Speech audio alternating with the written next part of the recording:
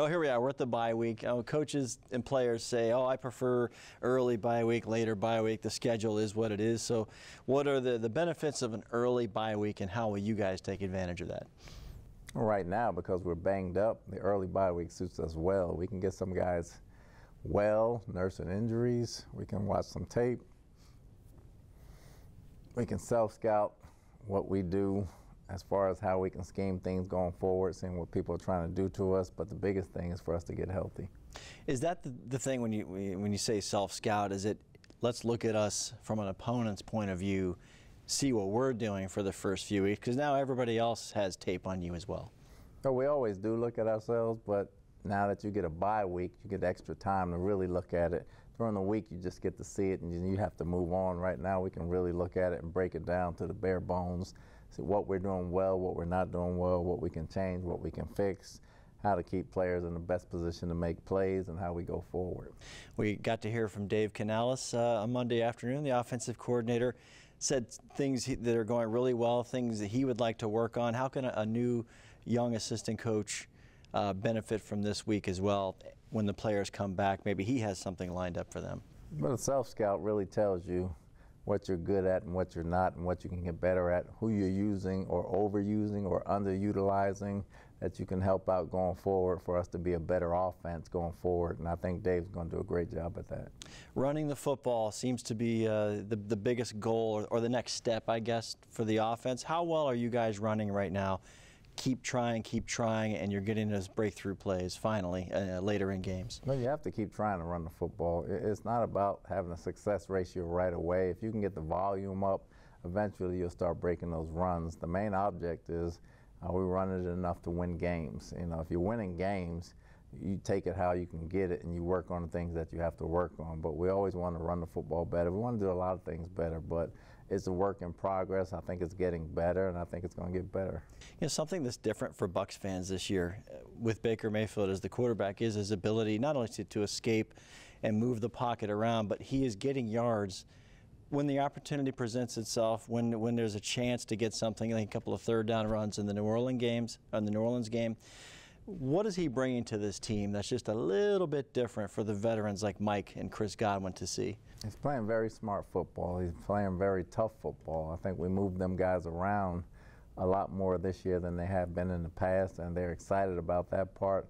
I think Baker knows how to get them the football. They have chemistry developing by the day, and I think they're excited to see when he takes off some and makes some smart, intelligent runs to get first down, so their quarterback's all in, and he's going to go all out for them, and they get behind him.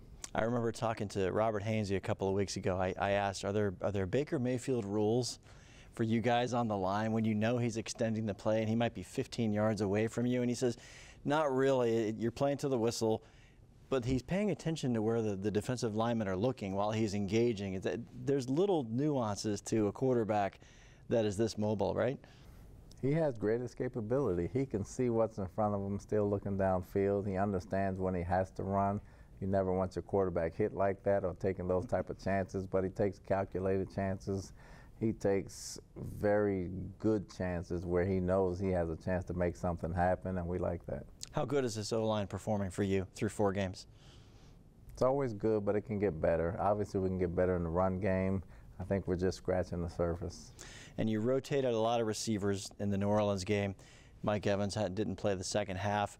Everybody's wondering, wow, how's Mike? How's Mike? Well, regardless, all of these guys have gotten into the games. Devin Tompkins makes an unbelievable catch that you've probably seen out here on the practice field before.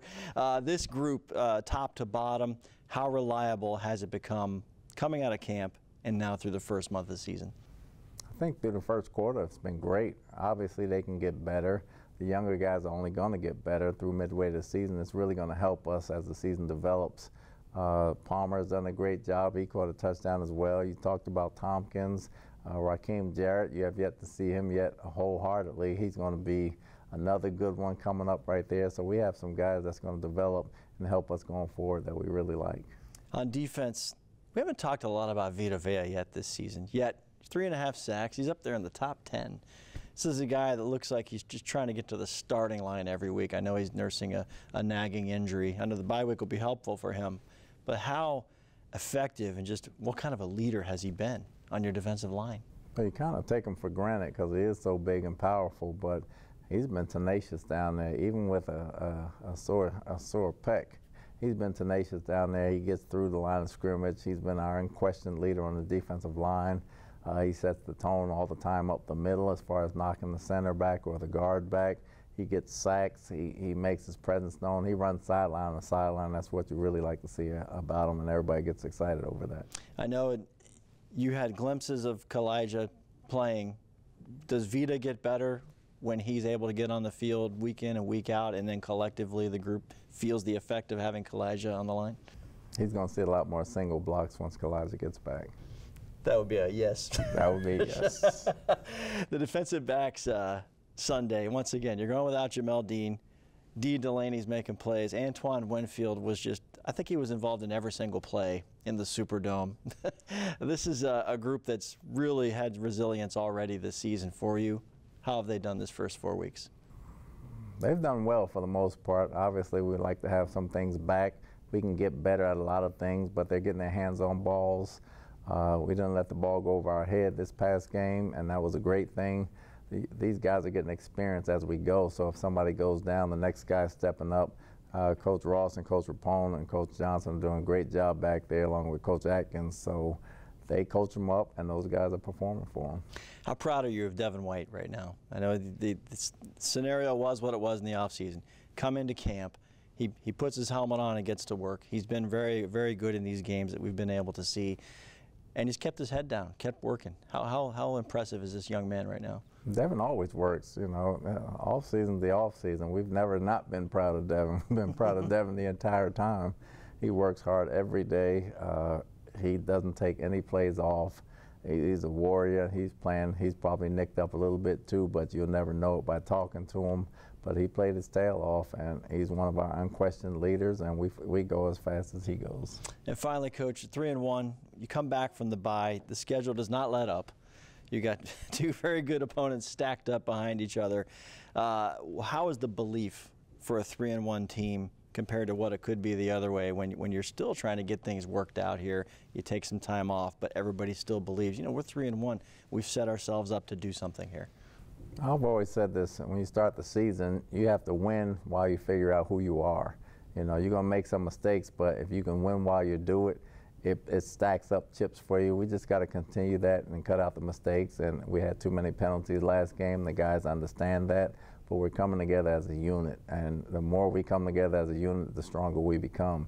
The guys have been believed, but now they're seeing it put on paper, and the score is showing up like that.